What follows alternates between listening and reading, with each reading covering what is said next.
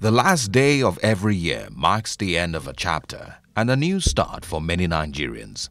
The Christian faithful for many years have developed a culture of thanksgiving for the journey so far and an opportunity to seek God's grace in the start of another year. The 31st of December sees many Nigerians run into church for service and to enter the next year in the church. This act for some assures them of God's guidance in the new year and a perfect way to begin the year in God's presence. Number one, we try to enter the new year with optimism together. Optimism, enthusiasm, energy, fire, praise. That's the first thing we do. Say, wait a minute, we're ending together and we're entering together.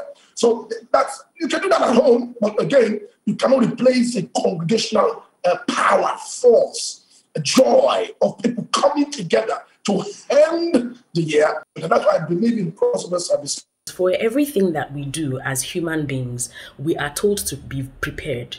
You know, you want to get into university, be prepared. You want to start a new job, be prepared, because you don't know what the road would look like. And it's the exact same thing. And so for Christians who mindfully partake of crossover service, it is the exact same thing. I believe in prayer.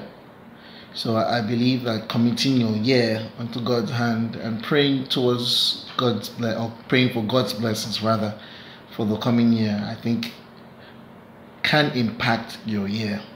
For some others, it has no relevance to how the new year will turn out, as they either believe God's presence can be sought at any time and any place.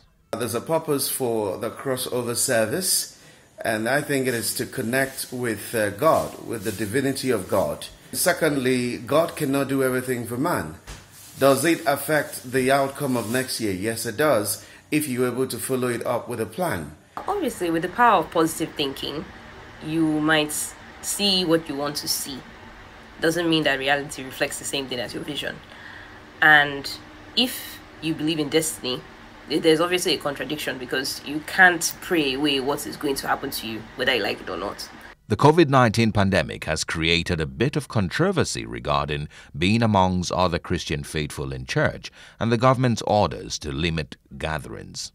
Depending on what a person's beliefs are, the crossover service may either mark the start of a successful year or is just another church service no different from the others.